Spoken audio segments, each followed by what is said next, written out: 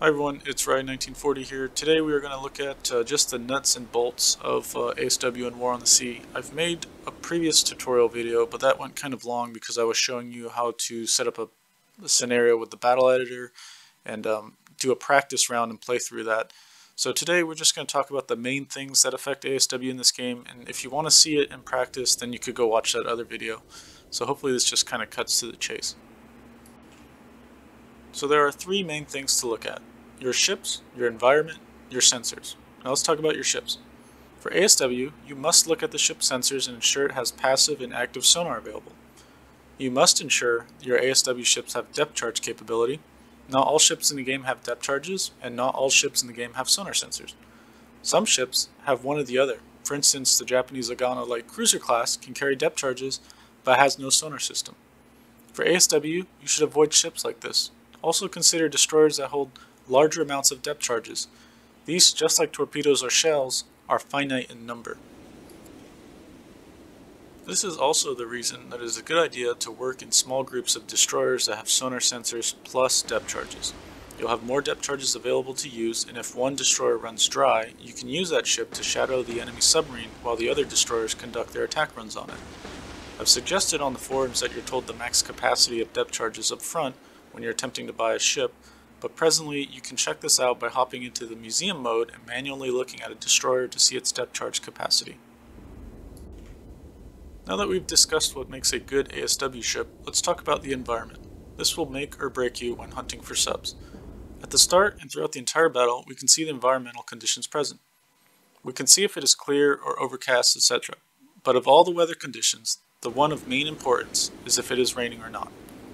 If it is raining, your sonar performance will be degraded by 50%. That is because of the increase in the ambient environmental noise from the rain.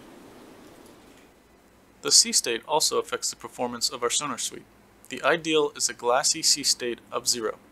As the sea state increases, the performance of our sonar is affected by an increase in ambient noise due to wave action, and also an increase of noise against your hull-mounted sensors as you smash through the waves. If the sea state is high between 6 to 8, you'll notice a significant drop-off in detection ranges. The next three values of major importance in the weather conditions are the layer depth, the layer strength, and the duct strength.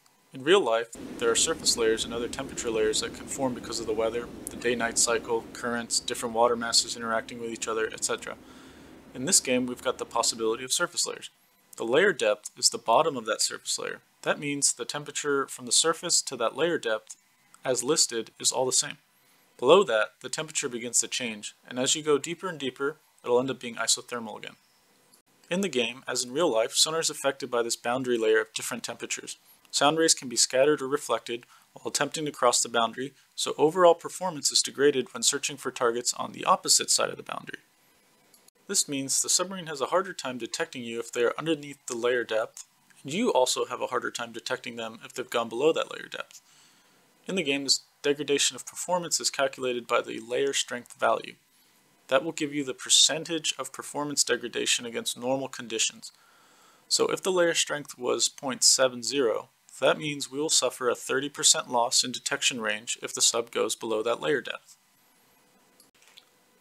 Now, if a submarine is above that layer depth and closer to the surface, it could potentially detect us at longer ranges, and we could potentially detect it at longer ranges.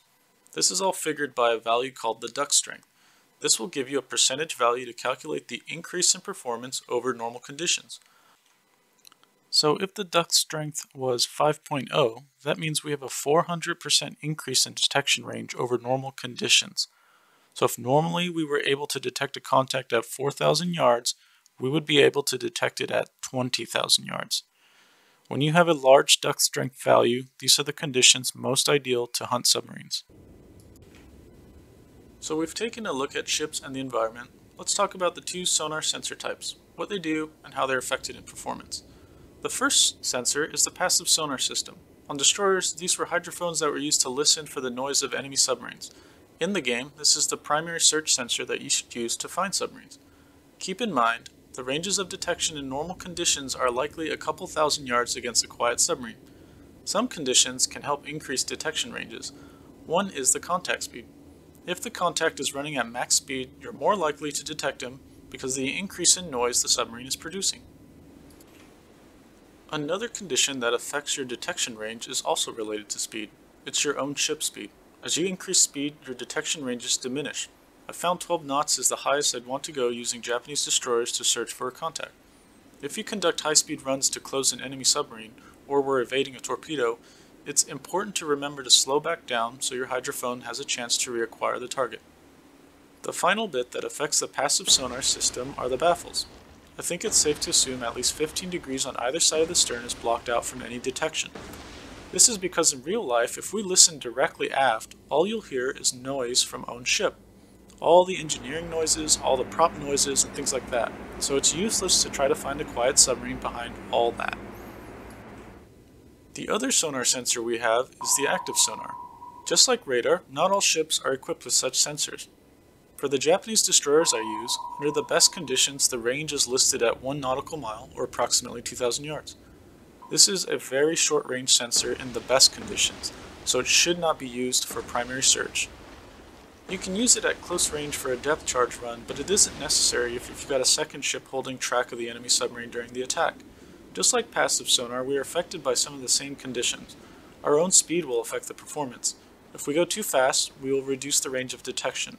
And if the submarine is going fast, that is good for us. The active sonar needs Doppler for it to be effective. If the submarine goes dead in the water, you'll find it difficult to maintain a track. The active sonar is also affected by a baffle plate, and you cannot see behind own ship. Keep this in mind when you roll over a target in a depth charge run. Without another ship maintaining the track in the background, you will lose the track of the contact. The final bit that isn't listed for passive sonar in the manual but does affect active sonar is the aspect.